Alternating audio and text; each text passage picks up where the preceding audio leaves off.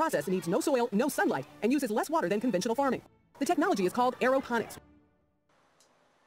Alright, so you got traditional farming where you just take a plant, throw it in the ground, water a little bit, and you're good to go.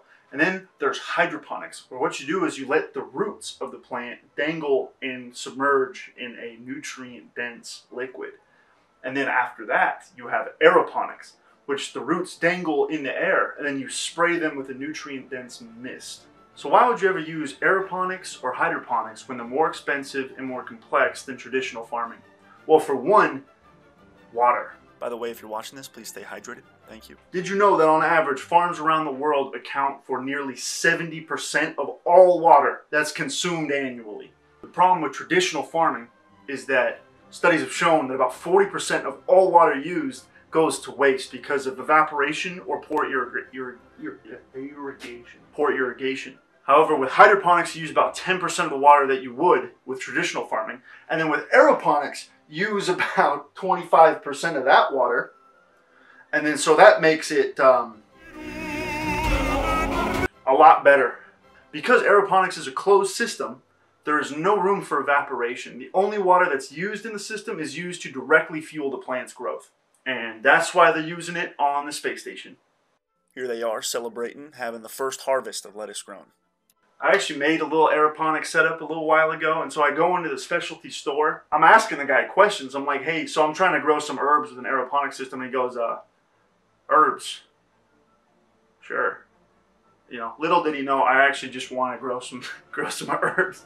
It ended up being pretty successful. This is it after 4 days, and you can see all the root growth. None of that was there before. So yeah, I ended up growing some sage and some basil, and here's what they look like afterwards. Alright, so if you want to make one of these things, here's how you're going to do it. So you got to start off, you got to get yourself a nice paint bucket. You want to get one that has a darker color, just so it doesn't let any light into the main body of it, so you don't grow any algae. And the next thing you'll want to do is you're going to want to cut some holes up in the top that you're going to put some little mesh buckets into later. These are little mesh buckets you can buy in just about any hardware store. They work perfectly fine. Then I filled them with aquarium gravel, and that seemed to work perfectly. And then the last step is to get the mist. You need to buy one of these ultrasonic atomizers. And then I wrapped it in tin foil to block out a little more sunlight, a little more heat, and then you're good to go. And no, this isn't just a middle school science experiment where you're just trying to grow plants with random stuff. This is real science. And around here on this channel, we're very serious.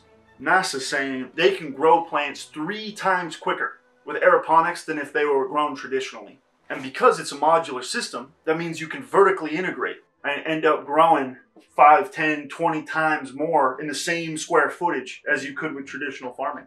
It's just a question of how high would you like to build. And stay tuned for more just after a quick word from our sponsor. We don't have a sponsor. We have 34 subscribers.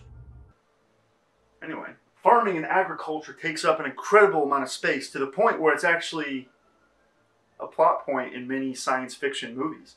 For example, in Blade Runner 2049, one of the opening scenes where he's flying over it, who knows what that is? But it's very clear that that is like aerial footage of farmland.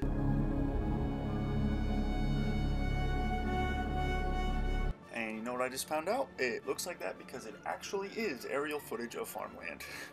And additionally, in Interstellar, we didn't run out of television screens and planes. We ran out of food. The world needs farmers. the more people you have, you need much more land to grow stuff with. So in the modern day, farmland and agriculture takes up about 12% of the world's land inhabited by humans. Meaning that for each human, there is 0.208 hectares of farmland per person just in the United States. That is 22,442 square feet per person.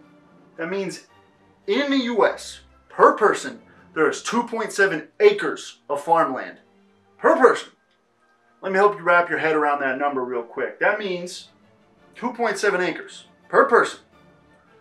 That comes out to about 2 football fields. And then for the European crowd, that's about 1.5 soccer pitches. And then for my one North Korean viewer, that's a lot of land. Did you know that there's 2.7 acres of farmland per citizen in the United States? Dude, Ryan, I swear that's probably the 9th time you've Okay. told us that. Okay. Like, All right.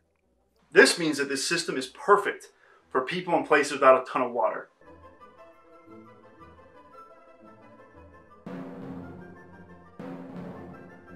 However, there are some issues. If it's so great, why aren't we doing this everywhere?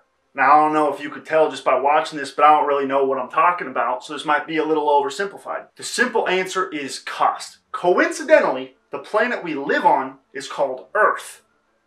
You see where I'm going with this? It's because there's a lot of it. The other issue is that these systems have an upfront cost associated with them. It costs a lot of money to set these things up, and it takes experts to run them. Another issue is that these plants are very vulnerable in this sort of suspended state, is that just a few hours of downtime can cause you to lose the entire yield. Now, you still run into this problem with traditional farming. However, dirt doesn't break. Hey guys, you know there's 2.7 acres? Shut up! Jesus! Stop! I hate you! That's all, folks. Thanks for watching. I hope you have a wonderful day.